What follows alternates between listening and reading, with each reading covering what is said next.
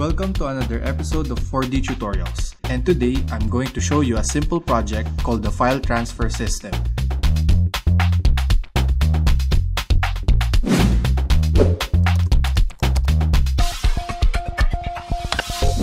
To build this project, we need a breadboard, a couple of jumper wires, an external power supply, 3 micro LCD-43DT display, 4 micro SD cards, and the gen4-uLCD-70DCT-CLB.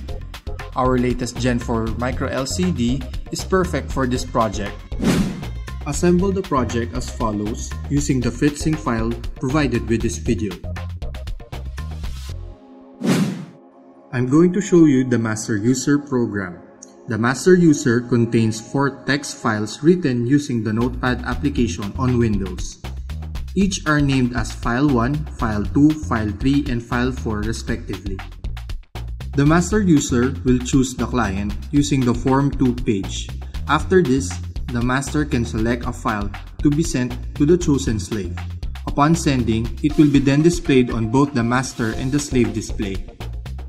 The files are sent by reading the text file and placing the contents of the text file on an array buffer before sending it to a specific slave user.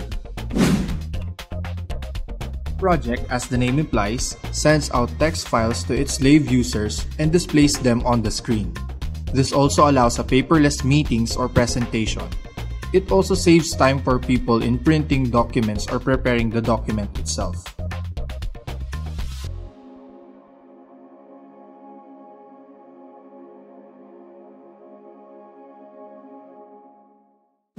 So there you have it. The file transfer system can be perfectly mounted on conference tables or computer desks.